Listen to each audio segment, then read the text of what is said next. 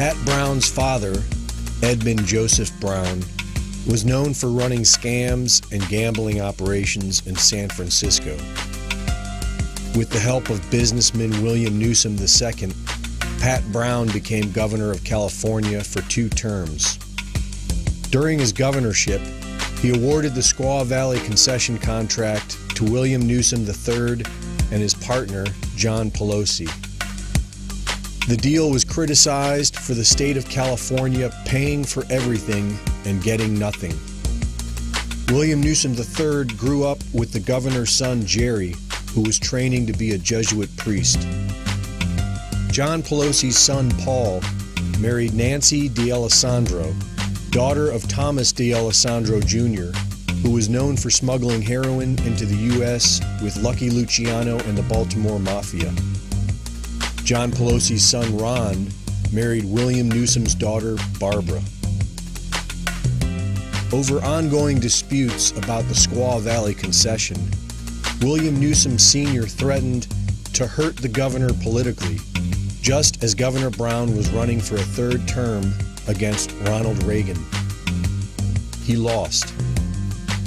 But 8 years later, the former governor's Jesuit son, Jerry, reclaimed the governorship in 1974. He appointed William Newsom III to a Placer County judgeship in 1975, and 3 years later to the State Court of Appeal. William Newsom was an attorney for oil magnate J. Paul Getty, named in the 1966 Guinness Book of World Records as the world's richest private citizen. And while serving on the appellate bench in the 1980s, he helped Getty's son, Gordon, secure a change in state trust law that allowed him to claim his share of a multi-heir trust. After Newsom retired from the bench, he became administrator of the Getty Trust and provided seed money for his son Gavin Newsom, Nancy Pelosi's nephew, to start the Plump Jack business that led to a career in San Francisco politics as mayor of San Francisco and lieutenant governor of the state of California. Gavin Newsom was informally adopted by the Gettys after his parents divorced, and recently succeeded family friend Jerry Brown to be the current governor of California.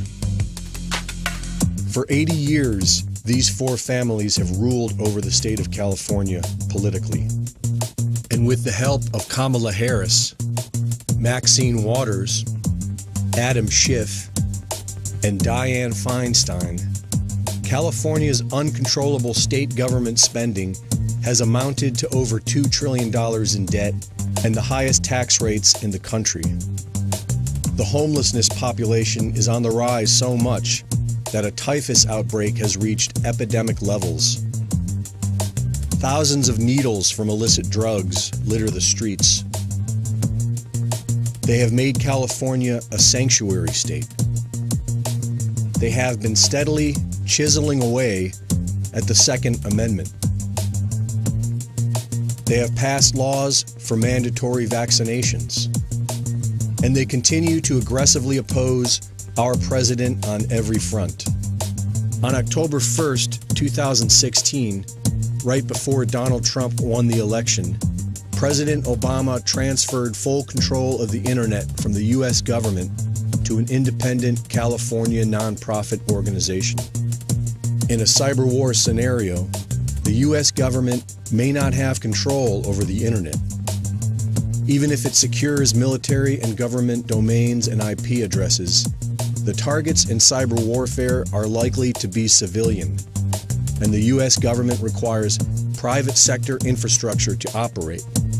Since the internet underpins our computer systems, electrical grids, communication systems, and other critical infrastructure, our entire civilian society could be at risk. Who controls California? Who controls the 4 families? What is a republic?